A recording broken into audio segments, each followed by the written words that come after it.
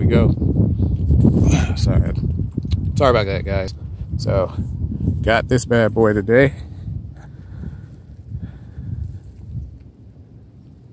Big mouth bass, definitely a 4, definitely a 4. Then I got him by the wood.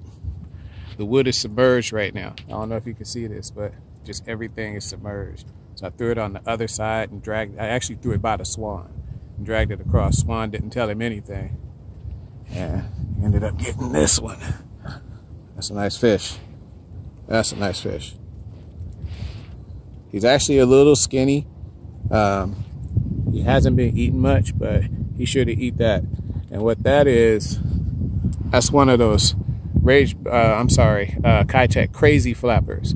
And all I did was I took all the appendages off except for that, you know, those 2 main claws. So that's a nice fish that we got right there.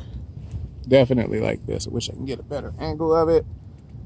That's the last fish of the day for me. I caught 2 small ones earlier. Weren't even worth putting on film. I got this one. Nice black eyes on him. He fought me hard. He tried to drag me under that wood, but like my brother-in-law does, just straight braid, 50-pound braid, and I was able to kind of muscle him out. Anyway, that's the way to end the day. Like I always say, people, when I catch one, you catch one. So this is for us, and I'm gonna go home, have some breakfast, and enjoy the rest of my day. You should too. Good morning, good day, and I'm out.